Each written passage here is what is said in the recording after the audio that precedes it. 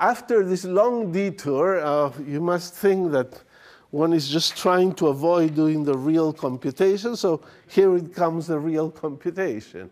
The real computation is taking that right-hand side on the top of the blackboard and trying to just calculate this right-hand side. So back to the calculation. The calculation.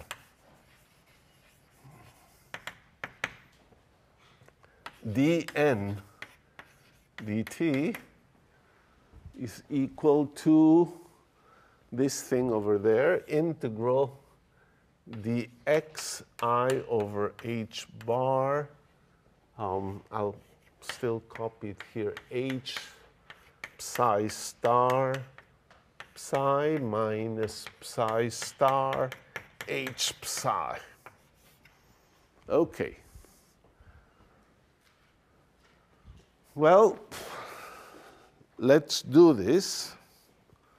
This whole quantity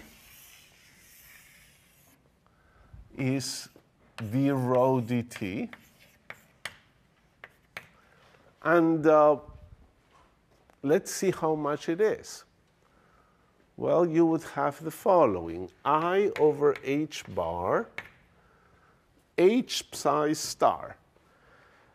Well, h in detail is over there, so I'll put it here. Minus h squared over 2m, the second dx squared of psi star. So I'm beginning h psi star, that's from the first term in the Hamiltonian, times psi. And then from the other term in the Hamiltonian is the potential. So it would be plus v of x and t psi star psi. V of x and t times psi star times the psi. This other term would be minus psi star h psi. So it's going to be opposite sign to here, so plus h squared over 2m psi star the second dx squared psi, and then minus psi star v of x and t psi. Here, there was a little thing that probably I should have said before, is that the potential is real. That's why it didn't get complex conjugated here. H psi would have a term v psi, and we just conjugated the psi. Okay, this is not so bad. In particular, you see that these two terms cancel. So that's neat. And now, this becomes the following. This d rho dt has become minus IH over 2m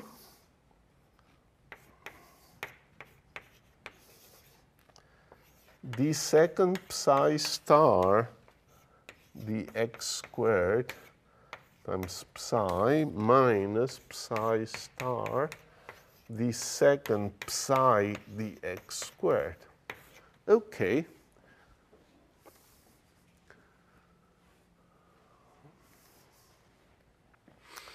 That's what d rho dt is, and that's the thing that should be 0 when you integrate. It doesn't look like anything equal to 0. And that was pretty much to be expected. So what do we have to do with this? Well, we have to simplify it more. And what could save us is, and it usually is the same thing that saves you all the time when you want to show an integral vanishes. Many times, what you show is that it is a total derivative. So remember, we're computing here d rho dt, which is all this thing circled here, and it's to be integrated over x. So if I could show this is a derivative with respect to x, it's a total x derivative, then the integral would go to the boundaries, and I would have a chance to make it 0. So what do we have? That derivative is indeed a boundary, so d rho dt is equal to minus I h bar over 2m. And look, this can be written as d dx of something, and what is that something? Is d psi star dx times psi minus psi star the second psi, no, not the second, the first psi dx. The nice thing that happens here is that if you act with this d dx, you get the second derivative terms that you had in there. But you also get derivatives acting here on the psi and here on the psi star, but those would cancel. So it's a very lucky circumstance. It had better happen, but this is a total derivative with respect to x. And that's just very good news. So we're going to rewrite it a little more. I'll write it as the following way. This whole factor is h over 2im. That's with its sign. I'll put the d dx outside. They'll put an extra minus sign. So I will flip the order of these two terms. Psi star d psi dx minus psi d psi star dx. Okay.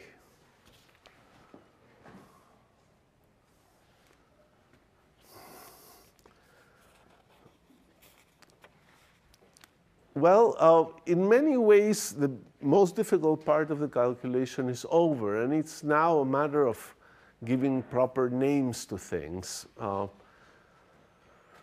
Why do I say that? Because, look, want to see the finish line? It's here. We've shown this whole integrand here is d dx of that right-hand side. Therefore, when you do the integral, you will have to go to the boundary with that thing. So you just need to see what happens to these quantities as x goes to infinity. And as x goes to infinity, we said that psi must go to 0 from the beginning. And d psi dx must not blow up. So if psi goes to 0 and d psi dx doesn't blow up, this whole thing goes to 0. And the n dt is equal to 0, and you're done.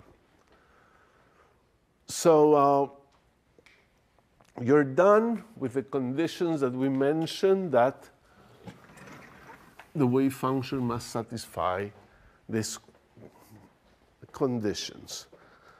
So, but let's clean up this, because we've actually discovered an important quantity over there that is going to play a role. So here you see that you have a complex number minus its complex conjugate. So this is like z minus z star, which is equal to twice I times the imaginary part of z. If you subtract from a complex number its complex conjugate, you get the imaginary part only survives, but it's twice of it. So from here, this whole thing is 2I times the imaginary part of of psi star d psi dx. So d rho dt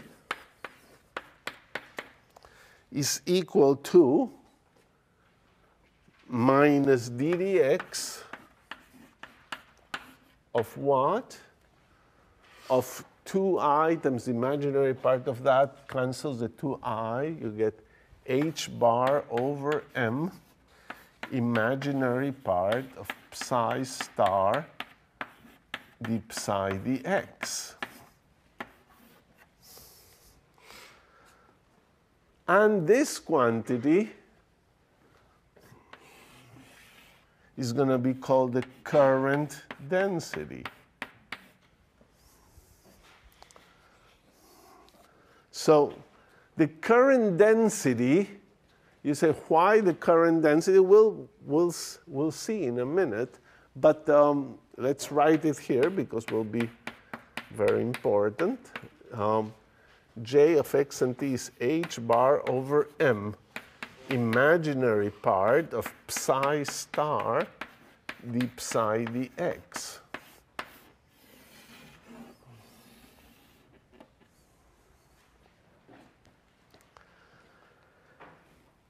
So if this is called the current density, you would have an equation here, d rho dt is equal to minus dj dx,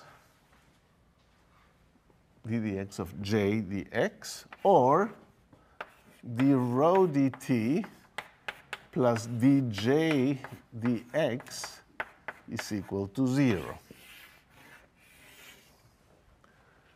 Now, this is called current conservation.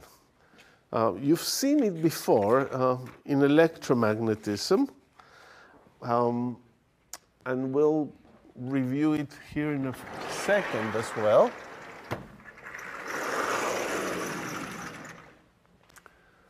So look what has happened. You began with the introduction of a charge density, which was a probability density, but you were led now to the existence of a current. And you've seen that in 3 dimensions more than in 1 dimension. I think probably in 1 dimension it doesn't look that familiar to you, but let me make sure you will recognize it in a few seconds. So think units here first. Units. What are the units of the wave function? Well, the wave function, you integrate it over x squared, and it gives you 1. So the integral of psi squared dx is equal to 1. So this has units of length. This must have units of 1 over square root of length. And what are therefore the units of psi star ddx psi, which is part of the current formula? Well, 1 over square root of length, 1 over square root of length is 1 over length, and another 1 over length is 1 over length squared. Okay. And then you have h bar, which has units of ml squared over t. We've probably done that before already. And therefore, h over m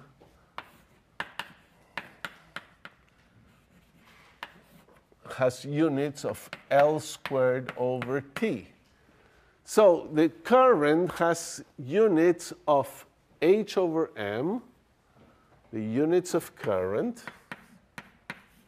has units of H over M, which is L squared over T, times units of this whole thing, which is 1 over L squared. So at the end, 1 over T.